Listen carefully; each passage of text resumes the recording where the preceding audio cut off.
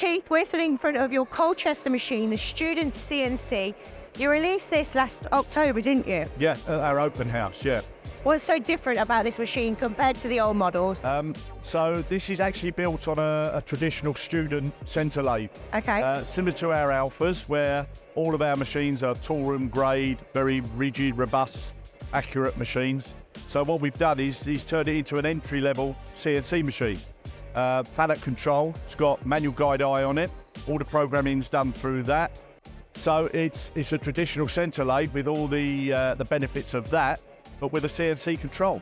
How important are these types of machines for the industry? Because there is a big jump, isn't there, from going from manual operating straight through to CNC, and some people can get kind of lost in the middle. This is ideal, certainly for schools and colleges as well. Education, because everybody knows the Colchester Student name, the brand, synonymous with the quality that we produce.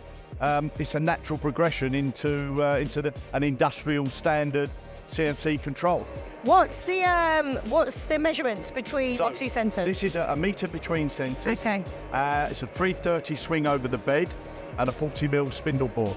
Okay. So yeah, it's a good machine for industry as well. We've sold quite a few into tool rooms, prototype type shops as well, small batches. Talking about tool rooms, this machine is great to be in a tool room. Basically what I'm thinking is, if you've got a component like you have in the chuck, but you want to add something like an external groove or a thread, how easy is it and time consuming is it on here? No, it's very, very simple. The manual guide eye is very easy to use. It's a conversational system.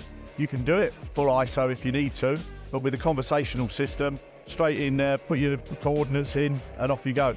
So this is the first time that this machine has been at Southern Manufacturing, right? It's the first time we've exhibited at Southern Manufacturing as well.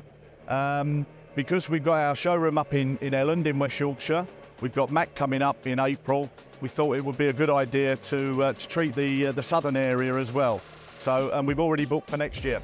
Brilliant. Well, we'll be seeing you next year, Keith. Definitely.